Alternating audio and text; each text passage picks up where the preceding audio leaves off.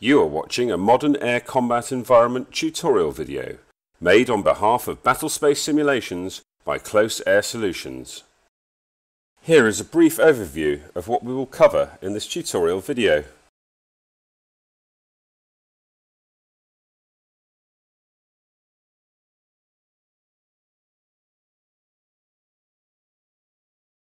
In the last tutorial, we were conducting simple attacks. We only touched on the weapon parameters in the top right section of the 9-line form. 9-line form delivery parameters, combined with the system settings, allow you to set up some more complex attacks. The approach/delivery parameters allow you to specify some additional settings for number and spacing of weapons and also weapon release distance. It is important to note that the parameters for level attack distances only work for level attacks. It allows you to simulate a release within a release basket for certain weapons. For a level release, you can select a distance or a percentage of the maximum range of the weapon that you are using. The maximum range for weapons is specified in an XML file outside of MACE, which can be edited using BSI's Mission Object Configuration tool, the MOCT, but this is not included in this tutorial. If I select an aircraft and specify a level attack with an AGM-65, for example, and specify maximum range, and then hit the attack without IP, you can see the waypoint spacing for the final leg in the mission area. If I re-specify with a minimum range and then hit attack without IP again, you can see the length of the final leg decrease significantly.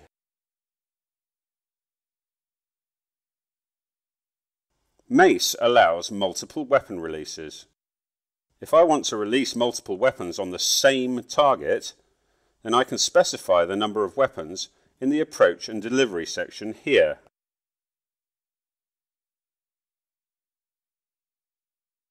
Please note that this is not the multiple designated points of impact function. That comes later in this tutorial. When you select multiple weapons, you can select the amount of time between the weapon release in seconds to the right hand side like this.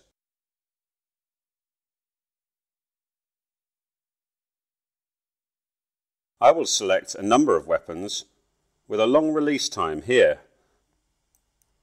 You can see during release the spacing between the weapons. One last thing to discuss here is the laser attenuation setting. This is accessed in the System Settings menu via the View tab on the menu ribbon. If it's switched on, then MACE will make a calculation based on the meteorological visibility set within the MACE mission settings as to when a laser weapon can actually see the designating laser reflection from the target. If there is not sufficient time, 7 seconds minimum for the weapon to guide, it will fall ballistically. Also in the System Settings menu, there is an option under the Mission Defaults tab that allows laser-guided weapons to guide onto the source of laser energy. If this is switched on, and you attack on a dangerous heading such as directly towards a ground designator, then the bomb will guide to the source of the laser energy.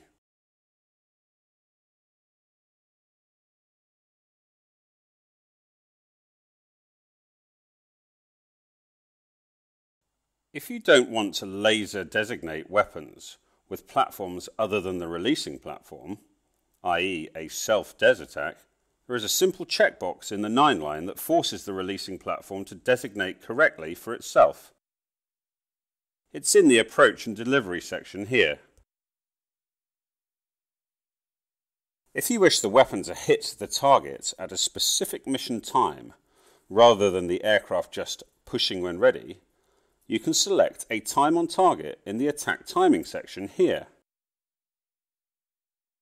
If you are conducting an attack with more than one aircraft, then the second aircraft weapon will hit the target at the time on target you set plus the asset spacing you set in this approach and delivery section.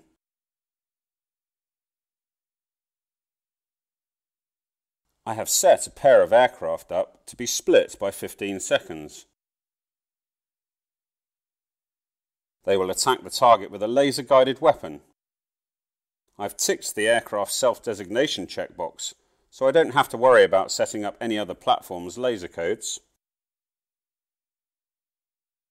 If I hit the attack without IP button now, and you can see the aircraft enter an orbit until their attack timing comes in.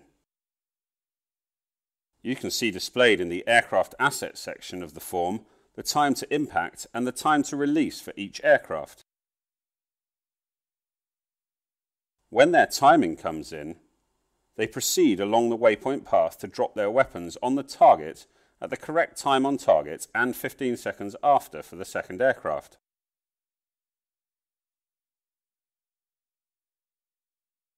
Note that when they drop the weapons and commence the self-designation, a line originating from the designator to the target is shown in the MACE mission area. Next to the line is the laser code that is entered.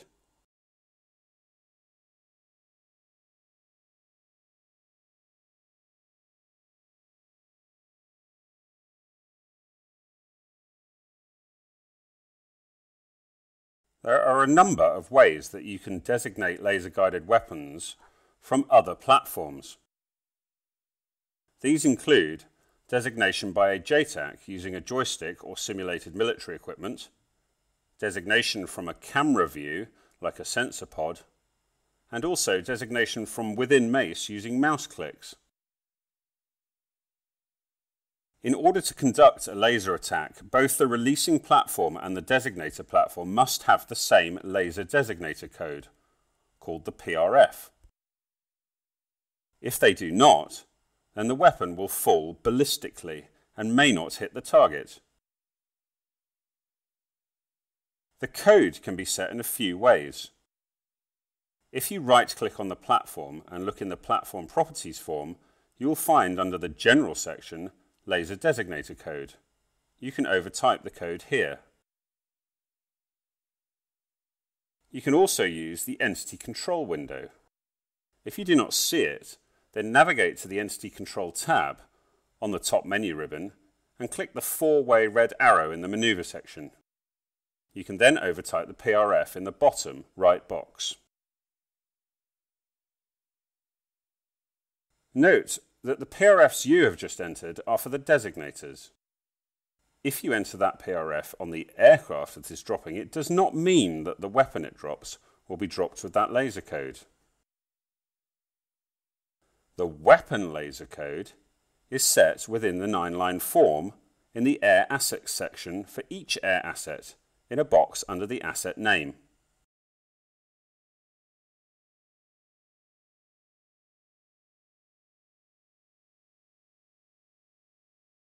An alternative to the easy self-designation checkbox is to manually designate the target from another platform.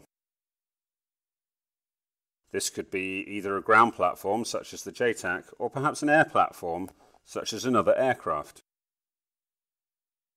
Or alternatively, you can designate the attack yourself from the pod camera view on the same aircraft that releases the weapon. Remember, you need to match the PRF of your designating platform to the PRF that you set in the Air Assets section of the 9-line as we saw previously.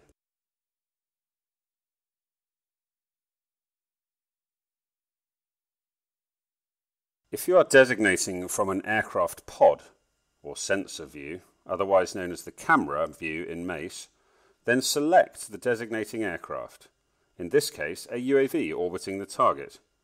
Select it with the left mouse button. Go to the View tab and lock your camera to the aircraft by clicking the bottom lock button and checking that the bottom lock dot appears on the right hand side of the platform icon in the mission area.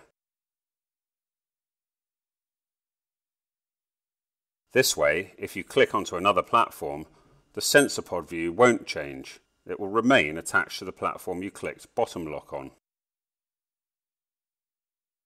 Using the image generator channel that is displaying the pod camera view, I can lock my camera to the target by using the Entity Target Selection tool on the Entity Top menu ribbon and then clicking on the target. Or, alternatively, I could copy the target coordinates from the 9-line form into the Entity Control window and click the Snap Camera to Location icon.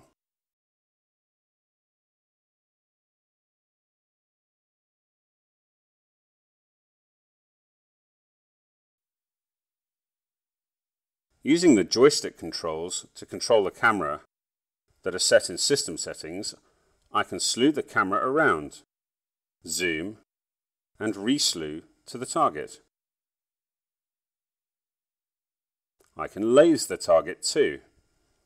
Note that when I laze, there is a line extending from my aircraft to the target on the MACE mission area with my laser code. All I need to do now is initiate an attack, but without the Aircraft Self-Designates checkbox selected. For this attack, we will use a time to target of 2 minutes. This means that provided the aircraft can physically reach the target from where it is, when I press the Attack Without IP button, it will orbit until the timing comes in and then proceed to make the weapon hit the target 2 minutes after I press that button. You see that as I press the Attack Without IP button, the time to impact is exactly 2 minutes and counts down from there.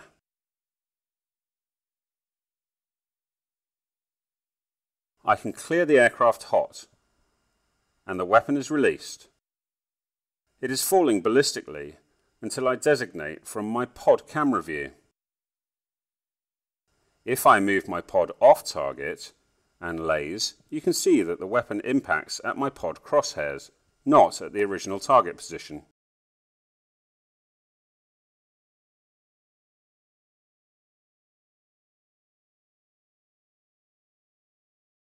Ground designating for a laser weapon is really no different from what we did by buddy lasing from the camera view, except you're lasing from a first-person view.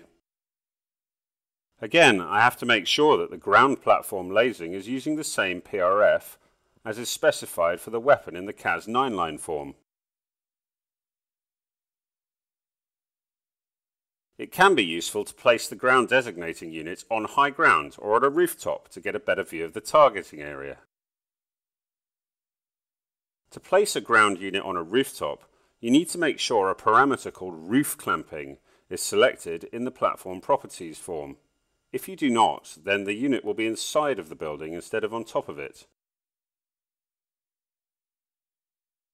Right-click on the platform and in the platform properties form locate roof clamping and ensure it is checked. You can then use the left control key and the left mouse button to drag the unit on top of a building.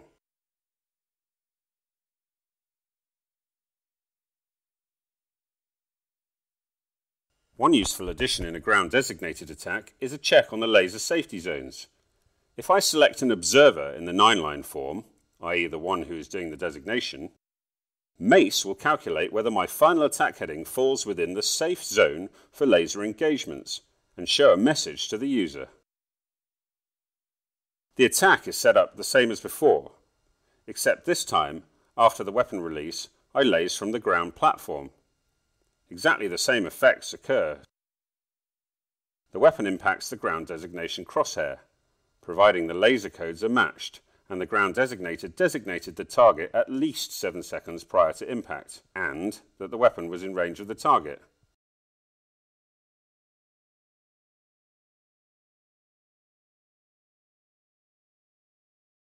MACE supports multiple independent targets for each platform from within the 9-line form Air Assets section. This is a very useful capability for simulating multiple JDAM drops on high-fidelity coordinates. To conduct a multiple target drop, select the attack parameters, air assets, and weapons in the normal way as for any 9-line. Then, instead of selecting a target position in the usual way, tick the Multiple Targets checkbox. Click the now active Edit button, and this will activate the target table to the right-hand side of the form. You can add to it like you do with any target in the 9-line form by typing a coordinate or copying and pasting it. You can add from the map by clicking the Multi-Select from Map button and clicking the positions or entities on the mission area. When you've finished adding, re-click the Multi-Select from Map button. You can also select any available ground platform by double-clicking on the target callsign box on the left-hand side of the table. You can assign an individual laser code PRF for each weapon if it's a laser-enabled weapon. You'd want to do this if you had multiple designators. If you want to double up on any of your targets with another asset in your 9-line form, you can click the Copy Targets to All Assets button. When you're done editing the target list, press Close. Now, when I attack, you'll see a multiple weapon release and the weapons impacting the different target locations.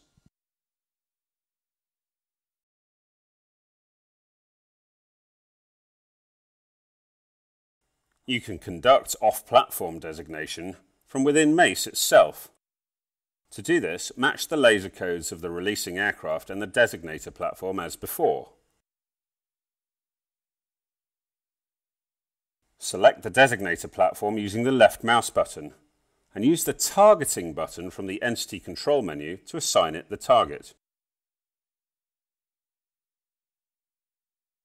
In the Entity Control menu, there is a Weapon Release button. From here you can select the Laser Target Designator and manually turn it on and off. You will see when you turn it on the laser designation line coming out of the platform to the target and the laser code that you set by the side of the line.